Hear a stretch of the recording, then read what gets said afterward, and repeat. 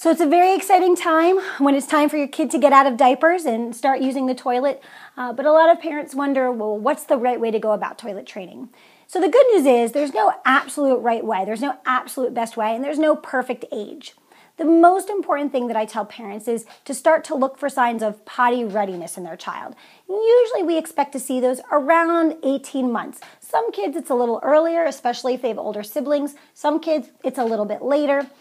But basically what you want to look for are signs that your child actually understands the concept of the toilet and is interested in it. So they may be following you or your spouse to go to the bathroom, or following older siblings and wanting to watch other people go to the bathroom. Or they may be just telling you when they go. So they may reach behind and tell you when they're dirty or when they're wet. And those two things are good signs that, you know what, we can give this potty training thing a try. What I recommend to parents usually is to start with really simple stuff. Some of my other videos I've talked about how terrifying I think it probably is for kids to see a toilet. And again, like I've said, the toilet is as big as they are. It makes a lot of noise. Everything you stick into it disappears. I would be terrified of that thing too if I were 18 months old. And so have a little patience with them.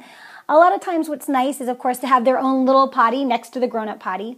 And I like to tell parents that if your child's a little bit hesitant, you can start with just taking the diaper that they're telling you is dirty, taking it over to either their potty or to the big potty, and kind of ceremoniously dumping whatever's in their diaper into the toilet to get them comfortable with it. And if they seem really comfortable with that, you can offer to let them sit on the toilet. That can even be after they've already gone. So you can have a kid who tells you, hey, I just made poop or I just made pee, and you can take them to the toilet and say, hey, do you want to sit? Let them sit and just develop a comfort level so that they're not so scared of this new unknown situation.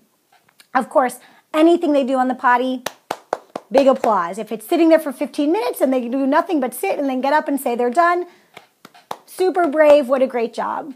The most important thing is never to force. So if you offer for your child to go sit on the toilet, they tell you they don't want to, or they say they want to, but when you put them on it, they start crying, just let them get off. You never want to force them to be on the toilet, because that really will make them nervous, make them scared, and that can lead to stool retaining behavior, and that can lead to constipation, which will make them even less likely to want to use the toilet. Once you start introducing it, what I tell parents is just let your child take the lead. Everywhere else in life, you're in charge. When it comes to the potty, let them set the signals, let them set the pace, offer as much as you can, applaud anything they do, encourage them, of course, and then just be patient and take them through the steps. Hopefully, that will lead to a really easy transition to potty time. Medtwice.com